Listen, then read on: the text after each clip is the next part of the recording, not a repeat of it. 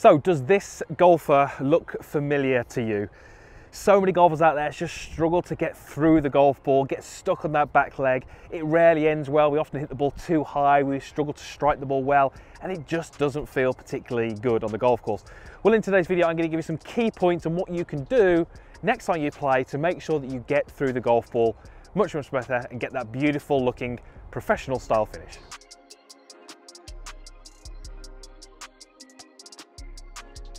So, we don't tend to see many pros finishing their golf shots on their back foot falling away from the target, and there's a reason for that, because it's very difficult to play the game well if that is your style and that is your pattern. But many of you watching this will have that as an issue. You know, you often find that you get stuck on that back foot and you'd love to get through the golf ball better.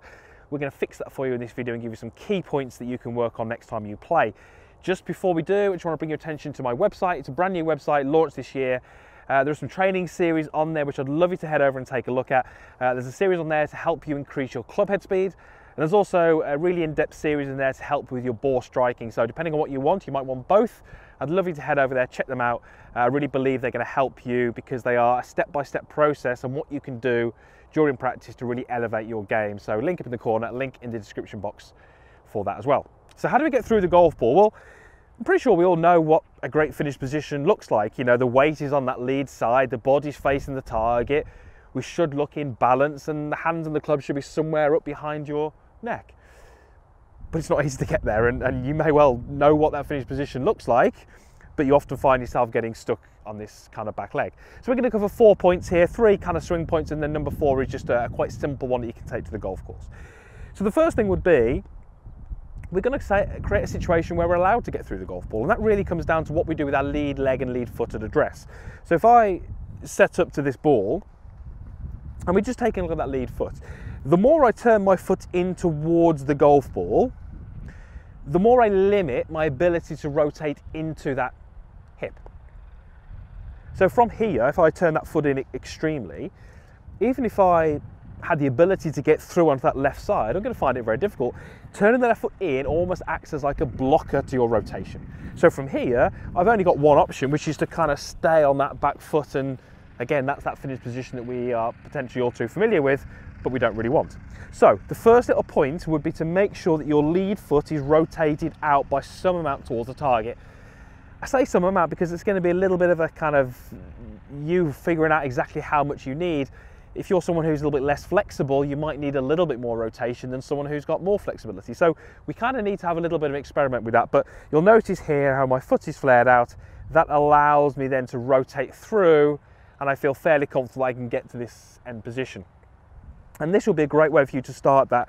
If I put my foot pretty square, I kind of feel like I get blocked off around about here. So you can just do this wherever you're watching this video, just stand up and just position your foot differently and see when you get to that point where you've got that nice kind of rotation. So I know for me, a little bit of foot flare is going to really help me get through the golf ball, and then from there I can just turn through onto that lead side. So that is the first point, making sure that we are giving our body the greatest chance to turn through. Now the second point would be all about when we actually move the weight onto that lead side. You know, we know it needs to finish there, but what we would tend to see from the best players would be that they tend to move their weight onto their lead side very early into the downswing. It's not something we always see from the amateur game. Very often as the golf swing completes, or the backswing I should say completes, the pressure builds into this right side, and as the downswing starts, it stays there. Doesn't mean it's going to stay there forever, but there's a very good chance that it will if as you start down it's still on that trail foot. You've almost kind of missed that opportunity to move that weight forwards. So what I'd actually love you to do, and this will certainly take a little bit of practice, and you'll notice I've teed the ball up here, I'd love you to start thinking a little bit about moving the weight towards a target before the golf club finishes the backswing. And I've spoken about this before, we don't have a backswing and a downswing. The club moves away from the ball, we have what we call a transition, which is what we're talking about here, and we have sort of a downswing and impact.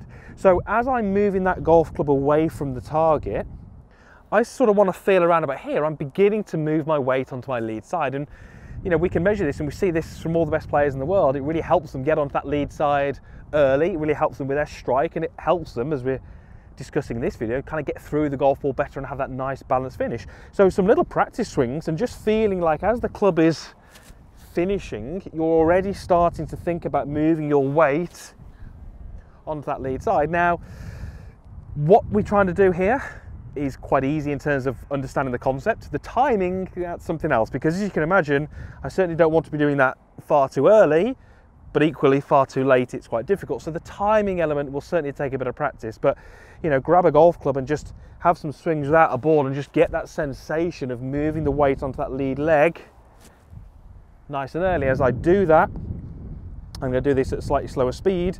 It's certainly going to help me as I start to feel like I finish more on my lead side and I get through that shot a little bit better. So moving the pressure of the weight early, absolutely key to helping you finish on your lead side much better. Point number 3 is all about what your head is doing. So far, the first 2 points have given us a great opportunity to have the pro style finish. If you're someone who is still under the impression that you're going to play better golf because you keep your head down, you may or not get your weight onto your front side. Simple little experiment. Take a golf club, place it across your shoulders, take your posture, keep looking at the ball and just see how much you can rotate your shoulders towards the target. You'll notice that at this point here I'm pretty stuck. As I start to rotate my head to look at the target, I'm able to rotate my shoulders more. So the more that my head rotates, the more it frees my shoulders up to turn towards the target. The key point here is notice my head is rotating, it's not lifting. We're not suggesting you lift your head because that will almost end up in a poor strike, but allowing that head to just very simply feel like it follows the flight of the ball. As soon as you feel like you've struck the golf ball, allow your head to watch the flight and that's going to help you rotate through. Those golfers who are trying to keep the head down are going to find it really difficult to get through the golf shot, and those are the golfers often who find that the arms crumple, doesn't feel particularly good, doesn't feel particularly tall and extended at the finish, which is what we're looking for. So again, I would have you do this relatively slow speed, but as soon as I've hit that ball, I want to follow the flight with my head. Allows me to rotate a little bit fuller, allows me to get that nice full finish that we're all after. Now those are the 3 kind of key swing points. Those are the things that are really going to help you finish on that lead side. The final one, and this is something you can take straight to the golf course, is just build a picture in your mind. As I'm walking into this shot and I'm setting up, I just want to have a really clear picture of what does that end position look like. Because if we're walking into the shot with this visual of what it looks like, we're more likely to get there. And so it's something which is quite simple, but very often, you know, on the golf course, having a thought is really helpful, but it has to be quite simple. So when I'm setting up to this, I've just got this really nice visual in my mind of what a really nice end position would look like, and then I can just work on moving from start to that position. There's my really nice full finish. I managed to get through that golf ball. Quite a sizable divot, but it was ball then turf. And on the golf course, that's absolutely fine. That's exactly what I want to do. So, are you someone who feels like you get stuck on that back foot? It is so common, and very often it doesn't tend to happen when we practice, but it does tend to happen on the course, and there's a reason why, and we can discuss that a little bit in future videos in terms of the mental side of things, but the things we're covering in this video are really going to help you, I think, take the next steps to getting that nice full finish. Thanks for watching. Usual stuff down below, like button down there. There is a comments box. Would love to hear your thoughts on this video, and over there, that's the subscribe button. Would love you to be part of the channel. New videos coming each and every week. I really believe the information, the drills, the way we talk about the golf swing here can really help you play some better golf, and I'd love you to be part of the channel and come along for the journey. Thanks for watching.